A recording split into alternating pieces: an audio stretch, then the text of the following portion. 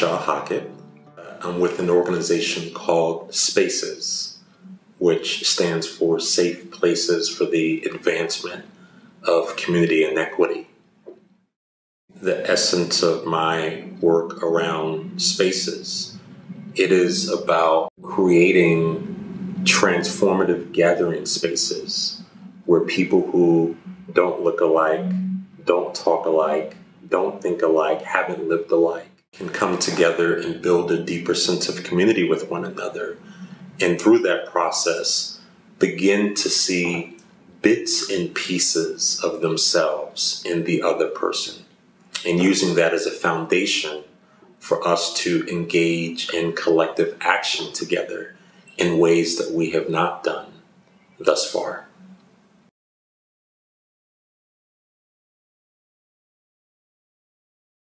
One of my favorite notions about my job as an organizer is to make the question, how are you doing, actually mean something again, because there was a time that it did.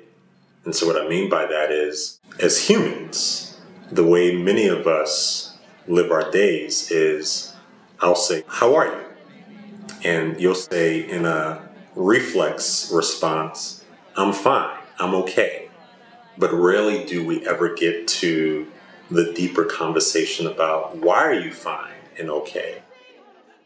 If you are not fine or okay, rarely do you even share that with the person who asks, how are you doing? Because there's this notion that as humans, we really don't want to know how each other are doing.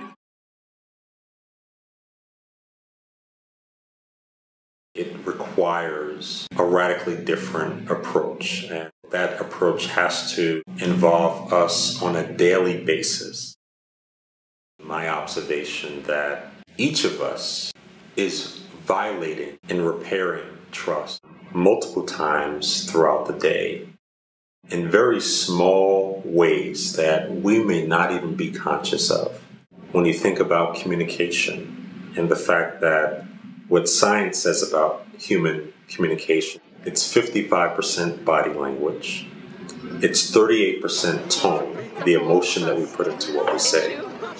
Only 7% of communication is the actual words that we use.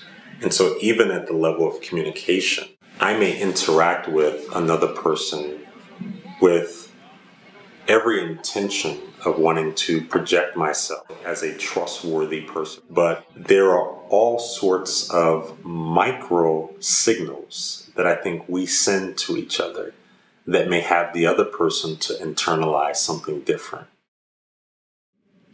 There are times when I'd be talking to somebody and they're in conversation with me, and then their phone goes off and they're talking to me, and at the same time they're saying, Dushaw, I'm listening to you, but keep talking. And I've always said to myself, well, wow, what if I was not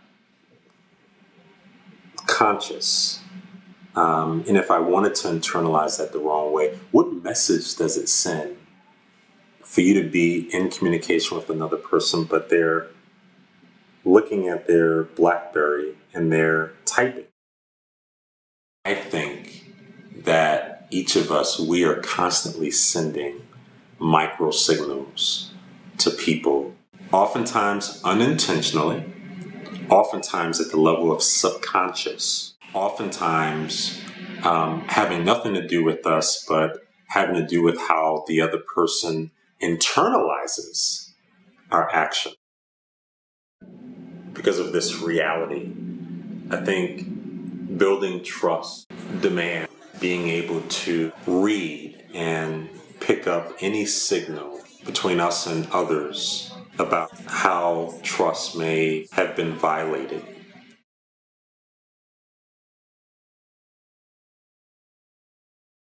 Part of what I try to do, even in my one-on-one interactions with people, is to model this notion of what it means to create space. That includes me oftentimes being the first person in an interaction, in a relationship, to take the risk, to be vulnerable, and to share things about myself that people probably don't share in day-to-day conversations with people. And so I try to model what it means to be a risk taker, what it means to be vulnerable in a healthy way in order to create space and give permission to other people to do the same.